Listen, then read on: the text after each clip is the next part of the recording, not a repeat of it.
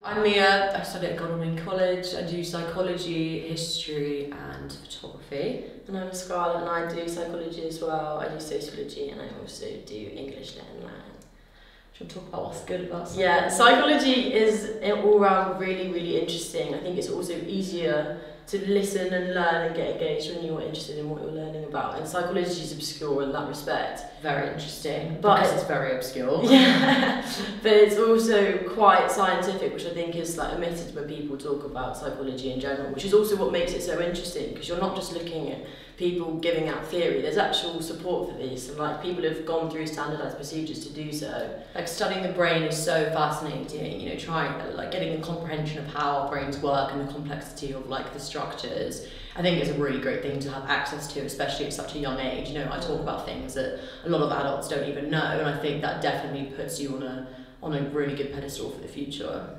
Yeah, especially as when you study psychology, you get to look at every facet of the subject. It's not just here's an essay, write about it. You're learning about why these people believe in what they believe in, what studies they've come about with, and how they've constructed it on the basis of what research and how they furthered that themselves. And that's stuff that you can even think about doing in later life within uni, constructing your own studies. You learn about how to do all those procedures, which I would never have known how to do before. And you're going to go do psychology? Yeah, and that's the plan. Hopefully, yeah, I'm going to take a year out and calm down for a bit and then take a moment and try and do my own studies. But you know, the skills we use, the peel paragraphs, the evaluative language, you know, it's useful up until degree level, you know, and it's applicable throughout many things. And within the subjects that you take at college, because with sociology you have crossovers of research methods and social sciences, so you can use things that you were taught in psychology throughout different. Exactly, and I think the best things about psychology is definitely the obscure, interesting studies. You know, we learn about things where people have lost parts of their brain and it changes their temperament. It does definitely grab you, but there's lots of research. Like it's very content heavy, yeah. But I think it does all link. And like we've been recently learning about issues and debates, which is, you know, prevalent issues throughout the whole of society. You know, ethical issues, eugenics. You know, stuff that really is applicable. Or being too biased in your explanations of things. Gender bias, learning about all these things that are so prevalent, and it's definitely useful in the real world and not just academically. And to your understanding of history as well, like with Milgram, you do study the obedience, and that links into how so many people submitted to people like Hitler and the authoritarian personality. Exactly why some people respect authority to a more, you know, to a larger extent. It gives you that kind of perception that you wouldn't have been able to gain just from doing any other research. Completely, it definitely gives you an insight and a perceptive look into the scientific world as well.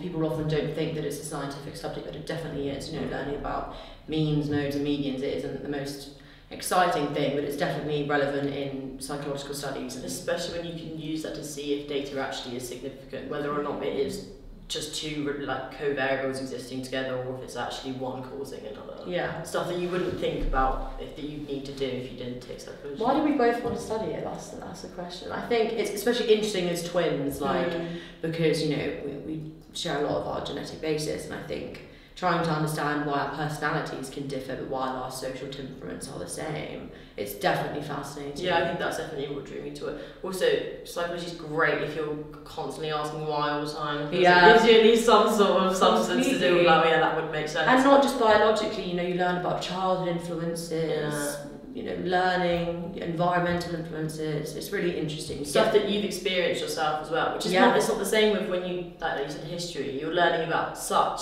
obscure things to yourself, whereas with psychology you also get insight onto how your own brain works. That's and memory, coding, revising. It helps with revising actually. Yeah, completely.